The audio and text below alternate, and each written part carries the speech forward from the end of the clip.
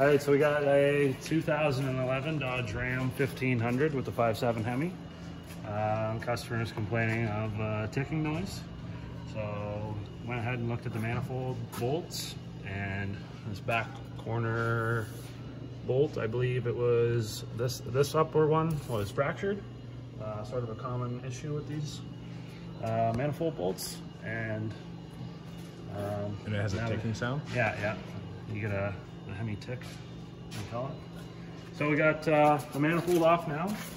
We're just gonna clean it up, and I'm gonna put a straight edge on it and see exactly how flat it is. Chances are it's warped, and that was the cause of why the manifold bolts failed.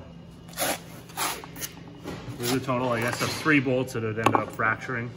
Why do these look like that? So in order to extract these bolts from the head, usually we just go ahead and weld a nut onto the bolt, and that gives us something to put a socket on in order to get those out. Other people drill them. This is our preferred method. And then quick and easy. That's a good stud. Yep.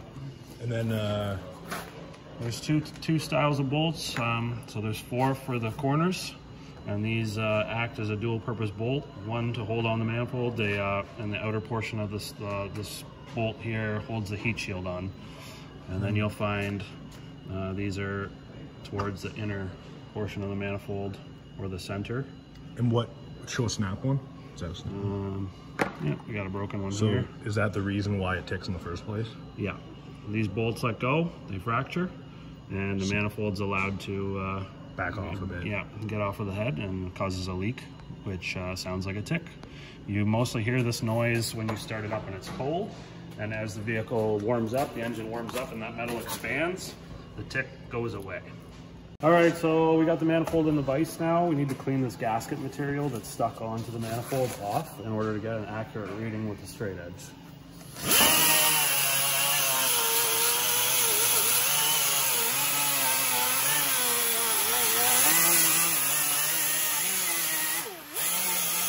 All right, so we got the straight edge sitting on here now, and you can see it's teetering around quite a bit. If I let it just rest, seems it's sort of bowed downwards on the outer edges, so outside portion of the manifold. You could stick a feeler gauge under here to get a specification and compare it to manufacturer spec, see if it passes or not. I wouldn't personally reuse this without either sending it to the machine shop to be planed or put a new manifold on.